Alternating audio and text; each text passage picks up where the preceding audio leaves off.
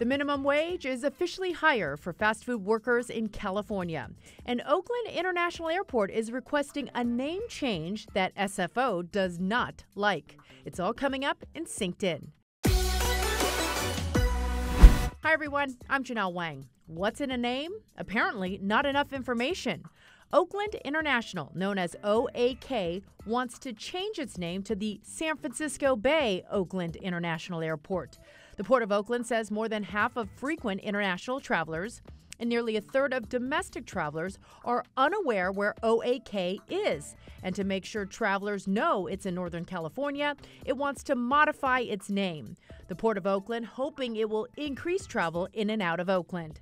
Oakland Mayor Sheng Tao and East Bay business leaders support the idea, but SFO and some other Bay Area leaders say it will cause a lot of confusion for travelers. The Port of Oakland is going to discuss the name modification at its board meeting next week. Starting Monday, the minimum wage for fast food workers in California increased to $20 an hour. That's considerably higher than the statewide minimum wage of $16 an hour. The new law only applies to chains with at least 60 locations nationwide. Restaurants at airports, hotels, and theme parks are exempt, but some restaurant operators say even though they're exempt, they may need to hike their wages to keep up with the shifting labor market.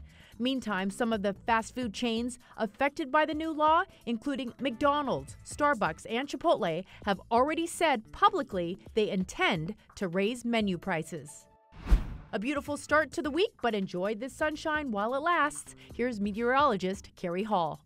The start of the week is looking so much calmer compared to the mixed bag of weather we had over the weekend with rain, sunshine, thunderstorms, and high winds. Well, now we are able to enjoy some spring-like temperatures, highs reaching into the low 70s. Take a look at our inland forecast, up to 74 degrees today and some mid-70s tomorrow as well.